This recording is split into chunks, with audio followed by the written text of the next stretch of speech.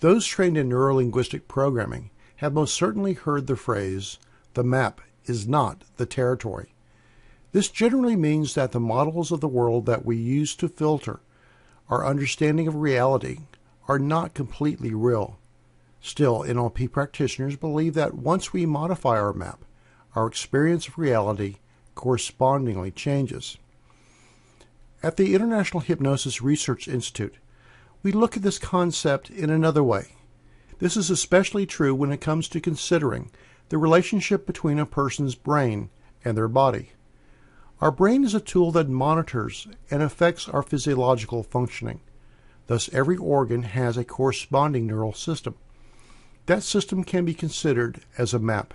For instance, when someone experiences phantom limb syndrome, it can be assumed logically that the brain's map has not adjusted to a person's loss of an appendage. On the other hand, we maintain that this also goes in the opposite direction. If a person touches a hot or cold item, there is a direct physiological change in their brain.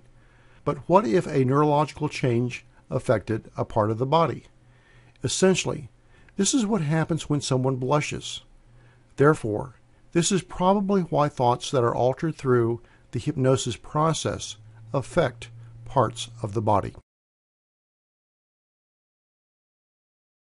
The use of suggestion and imagination to create behavioral and even physical changes has long been emphasized by trained and qualified clinical hypnotherapists, as well as others who use hypnosis as an adjunct to their field. They have used traditional, direct, and permissive techniques as ways to create desired changes. Many of these methods are either a half a century or many centuries old. At the International Hypnosis Research Institute, we emphasize the mastery of these older techniques as a prerequisite. Then we add to them newer techniques which have been implied by modern science.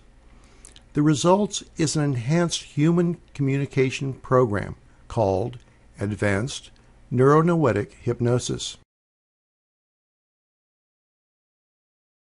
Despite the rich history, traditional hypnosis and related fields like Freudian psychoanalysis, theories and practices are basically over a half-century old.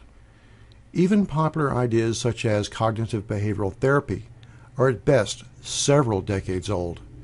ANH is based upon the latest thinking and research found in psychology, medicine, neurology, and physics.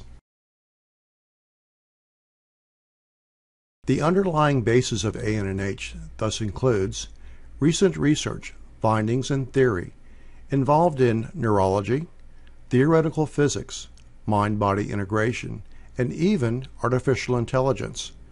When combined, the conceptual framework is called the neurology of suggestion.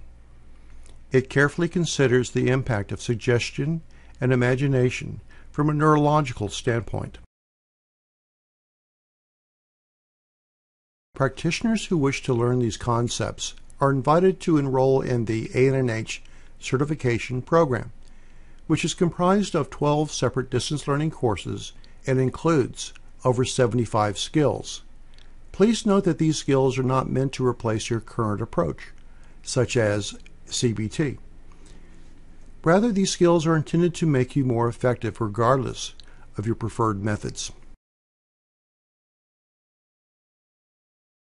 I encourage you to enroll in our program today by visiting www.advanced-neuro-noetic-hypnosis.org, or you may enroll in individual courses by visiting courses.hypnosisresearchinstitute.org.